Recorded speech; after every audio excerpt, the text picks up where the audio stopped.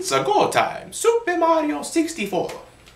Just like Ocarina of Time, this is another title that continuously haunted me during the N64's life cycle. It's like the console itself was actively taunting me, saying, "Hey Johnny, why don't you go and use that PlayStation and try me out instead?" Well, I didn't have a job in 1996, you insensitive prick!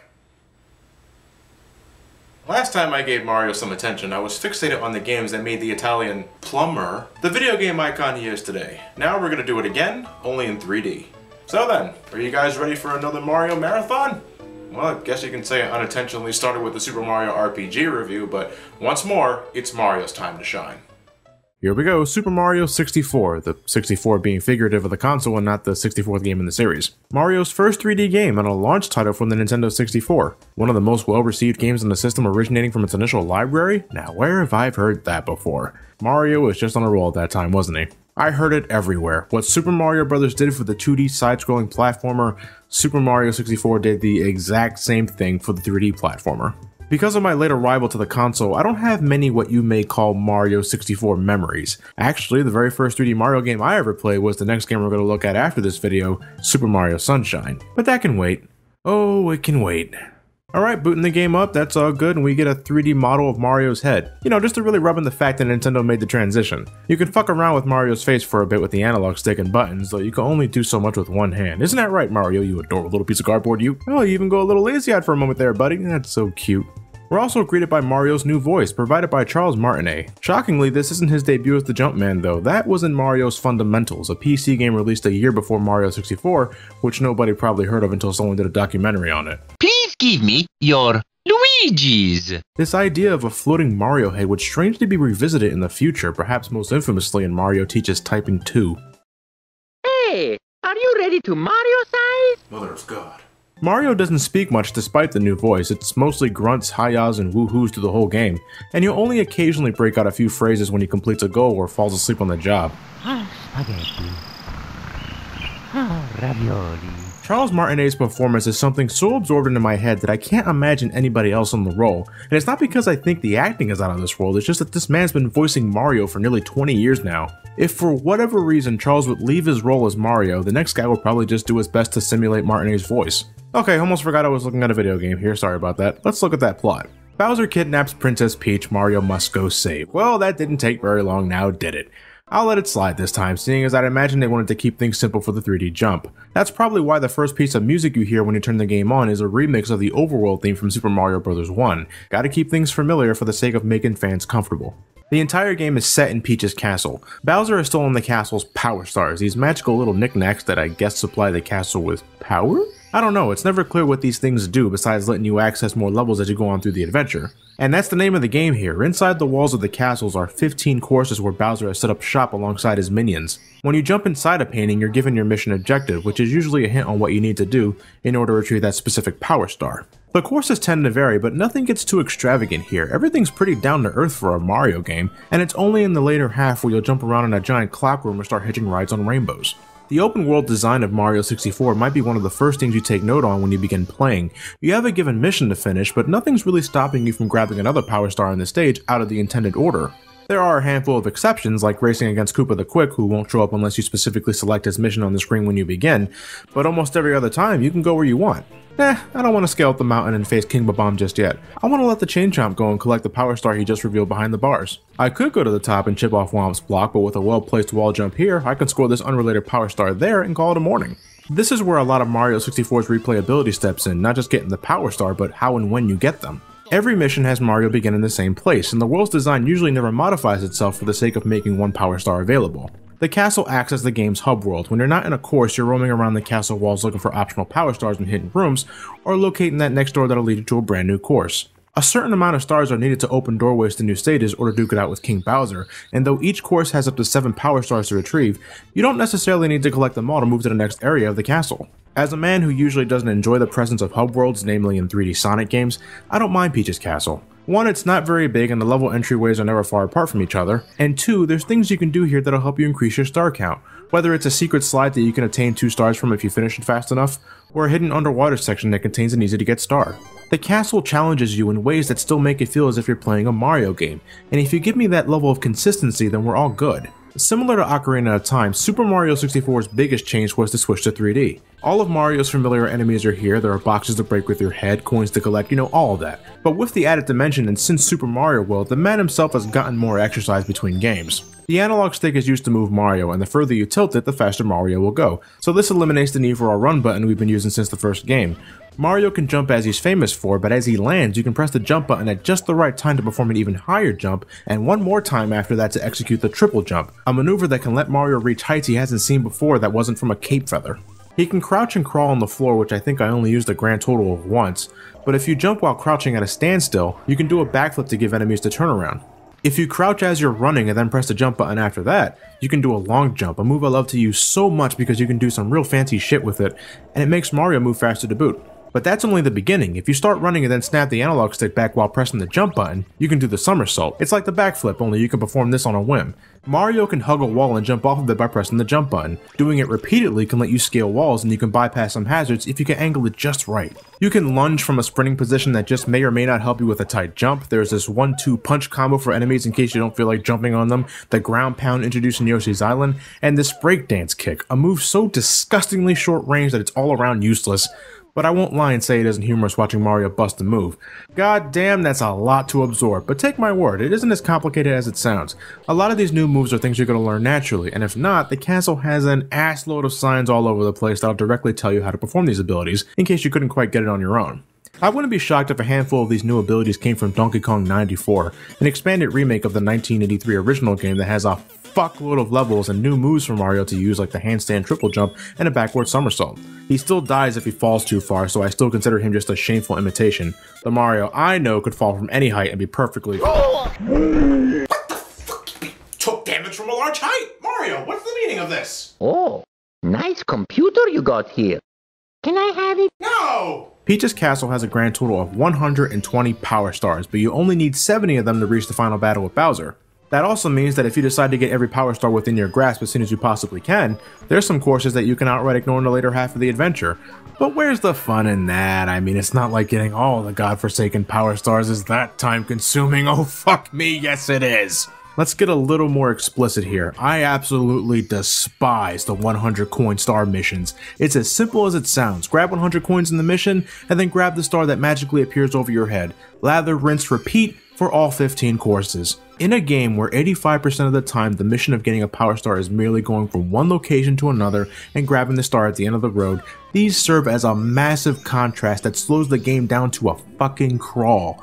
Super Mario 64 doesn't really have a checkpoint system, with a few exceptions when it comes to a longer than normal level or with certain boss fights. If you die, you're booted out of the painting where you have to then jump back in and try again.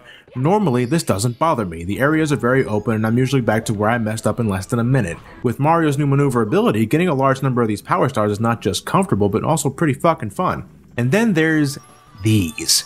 No amount of vitamin D can contain the anger I generate when I nearly reach 100 coins and then fuck all that up at the end with an improper jump or whatever other shenanigans that occur. I'm booted out of the painting and I gotta do that entire collectathon over again. This is just— oh man, it's not always a painful process, but a large number of them suck so hard because the coins are either placed so far apart from each other or because they're so goddamn scarce. You gotta kill those enemies to score those coins, but you gotta get them before they scatter too far apart and vanish. These blue coins are worth 5 regular coins apiece, but you gotta collect them all before they blink away into oblivion and you only got one shot. Was there an area I forgot to search, an enemy I skipped past? Did I fuck up somewhere now that I have this many coins with nothing coming up after looking around for what feels like a fucking ever? And try not to collect that last coin in a very dangerous area or a place that's nearly impossible to backtrack towards. The star will appear right above Mario's head no matter what his current predicament is, so I hope you manage to save that last coin for a relatively safe location. God damn! Couldn't you just tell the star to come towards you, Mario? When the moon hits your eye like a big pizza pie, that's amore. When an eel lunges out, Unagi? that's amore. Get it? Amore eel? I said it funny. Fuck you! I mean, at the end of the day, I guess I only have myself to blame for attempting to grab every power star, but that doesn't mean I can't bitch about the design of some of them and how technical problems only make it worse. Strangely, a lot of Mario's power-ups are conspicuously absent. Mario has a health meter now instead of getting an extra hit from a mushroom, but, well, I like the health meter a lot more, and the fact that you can fill it up by either collecting coins or by breathing air, just the icing on the cake. The closest things we get are these special caps that Mario can unlock by pressing these special switches that look like the ones from Super Mario World. Some of these are required to get a selected amount of power stars, but they still manage to be some of the most situational power-ups I ever used in a Mario game. The wing cap lets Mario take off to the sky after a triple jump, and you can glide if you know how to properly dip and control your speed. They're not what I would call the most ideal gliding mechanics, and when you have to collect red coins or fly through special loops, I think it's safe to say they'll be screaming at the end. If we could fly and manipulate our altitude at will with, say, a shorter time limit to compensate for better control, I think it would have been a better experience. This blue box here contains the Vanish Cap, the primo of limited edition caps.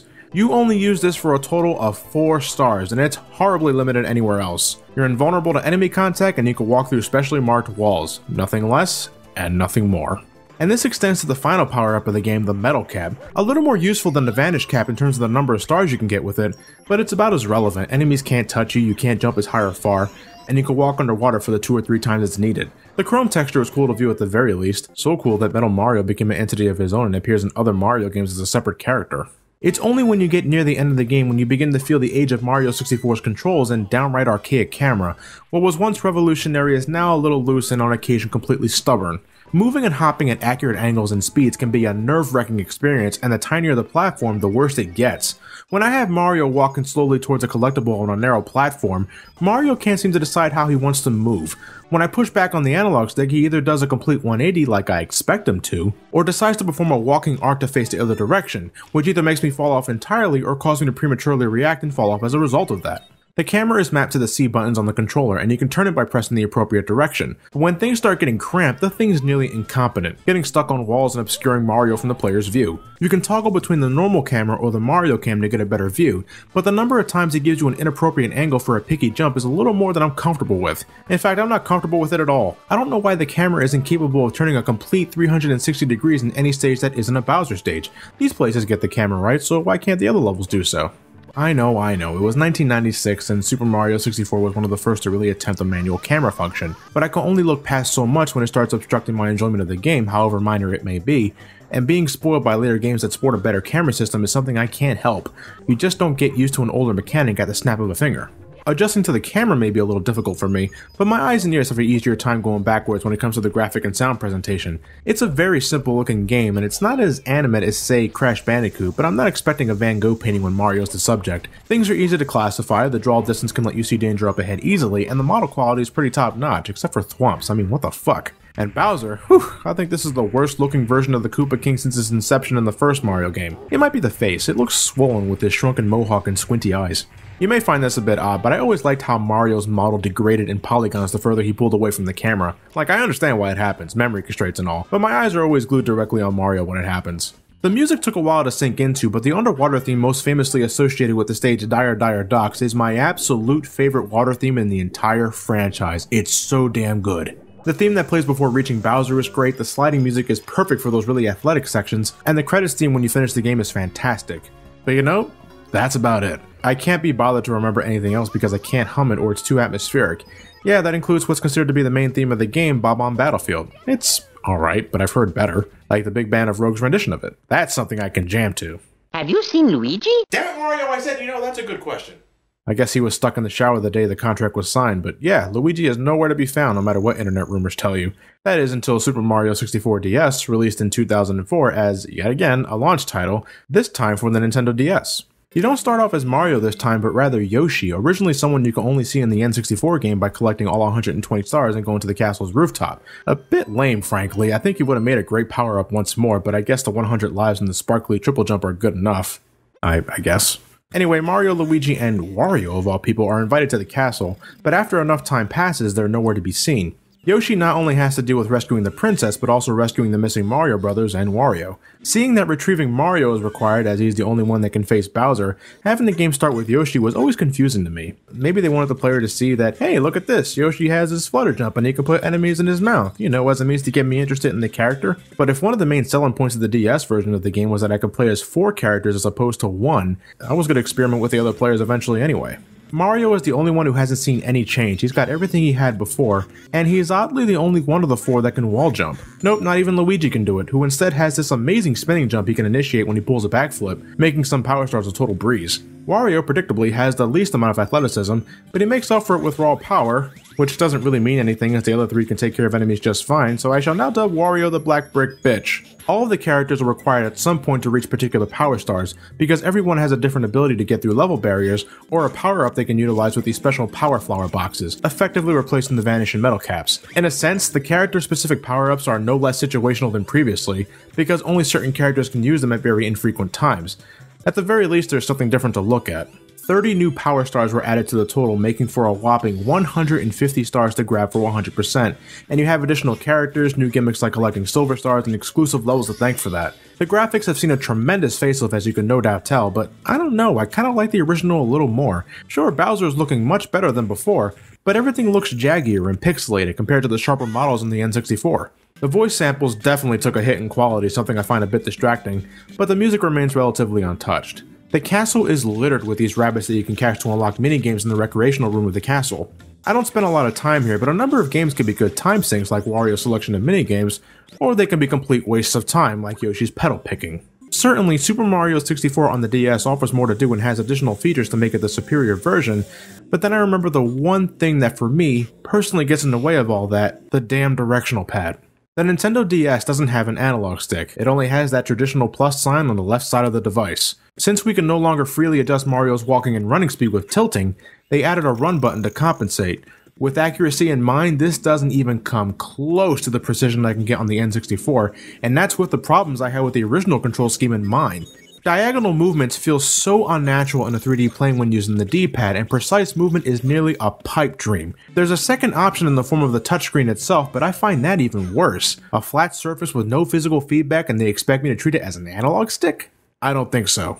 The addition of a run button also makes it awkward for me to perform something like long jumps because the game's now asking my right hand to do 3 things in quick succession, as opposed to the original where performing tricks didn't feel as invasive. I can commend the DS version for having a better camera, and the fact that the L button resets everything to behind the character is a feature I wholeheartedly adore. But this control scheme could have been so much better. Playing it on the 3DS with the circle pad results in things feeling a bit better, but the accuracy is still a far cry from the analog stick on the N64. I think they jumped the gun with this one. If they waited to release this on the Nintendo 3DS like they did with Ocarina of Time and Star Fox 64, I'm sure I'd be singing a different tune here. But because they really wanted to prove that the Nintendo DS was capable of 3D action, they took the one game that excelled with analog control and in my opinion, neutered it. No amount of added content and features will make me feel comfortable with a D-pad on a 3-dimensional plane in a Mario game, and that's my bottom line. For the original game on the N64, it's aged, but I still consider it a good time. Best Mario game ever? Hell no, but I admire a lot of design choices here. The hub world complements the game's design, that's something I could really appreciate, and having the option to go after a large number of power stars at your leisure makes repeated adventures just as memorable as the previous ones. And you know, it's very light on the bullshit. It's Mario from beginning to end, the game knows what Mario can do and takes advantage of it, and it doesn't try to make him do anything else. Except for the wing cap, Mario doesn't make for a good glider, fat bastard. But that was it. Mario personally only had one platforming game on the Nintendo 64, and it wasn't until 6 years later on the Nintendo GameCube that the next 3D game in the lineup was released, Super Mario Sunshine. It's been 10 years since I last played this. 10 long years. Well then, I suppose I'll see you guys for the next video. Yes, I certainly will.